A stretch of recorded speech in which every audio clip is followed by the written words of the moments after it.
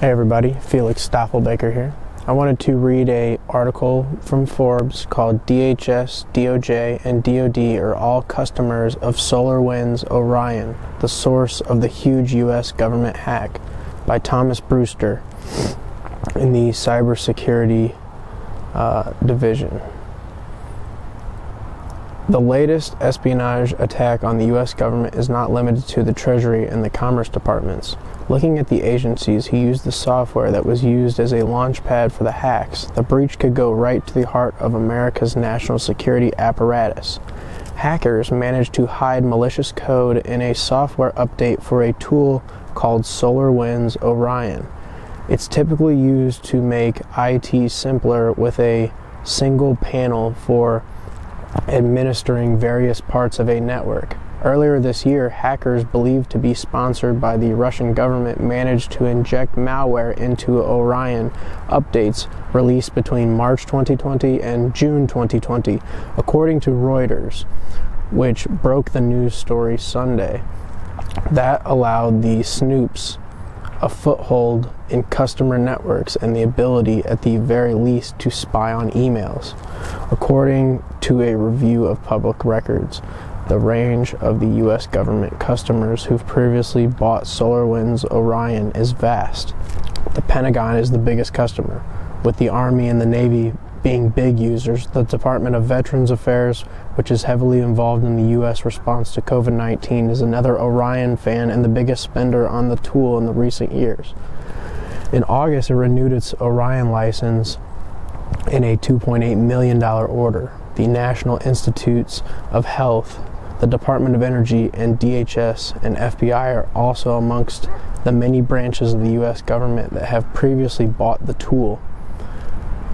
Though it's not clear whether it uses the Orion tool, the DHS owned Cybersecurity and Infrastructure Agency, CISA, is a Solarwinds customer too, buying $45,000 worth of licenses in 2019. The U.S. Cyber Command also spent over $12,000 on Solarwinds tools in the same year.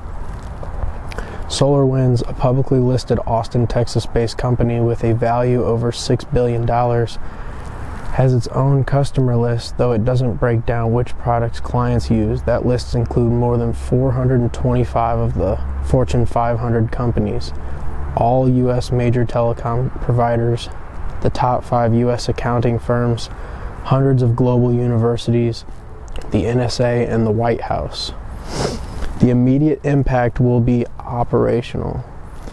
CISA, the CISA, has recommended government civilian agencies stop using Solarwinds Orion. The compromise of Solarwinds Orion network management products poses unacceptable risks to the security of the federal networks, the CISA Acting Director Brandon Wales said.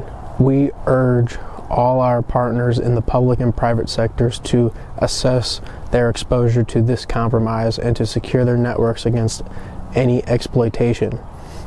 The attack will likely have a global impact, according to FireEye, which last week was the first to admit being a victim of this vast espionage campaign. The UK's National Cybersecurity Centre, NCSC, a branch of Signals Intelligence Agency, the GCHQ, said it was monitoring the fallout. It's also recommending that anyone running the Solarwinds system ensure that they're installed behind firewalls and disconnected from the internet.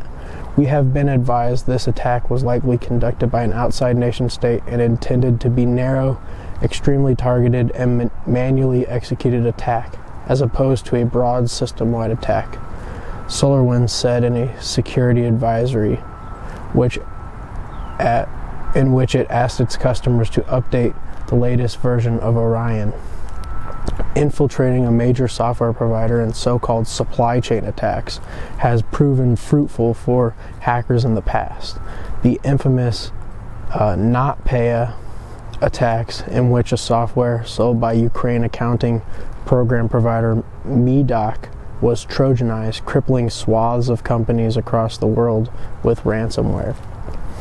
Russia, for its part, has denied the attacks on Facebook via its foreign ministry account. Russia does not conduct offensive operations in the cyber domain, it claimed. And as an update, reports in Reuters indicated DHS was a victim in the attacks. The DoD declined to comment. Through media reports indicate the Pentagon, the National Institutes of Health, and the State Department suffered breaches too. The Department of Veterans Affairs said VA is looking into this issue and has not detected any breaches. However, we are taking SolarWinds offline and out of an abundance of caution. A spokeswoman at the FBI added, "The FBI is aware of today's reporting as appropriately engaged. However, we decline to comment further." So that's a Forbes article explaining how the actual hack happened, including the FBI releasing a statement saying to get protected. So I just wanted to put that out there. Stoffel Baker out.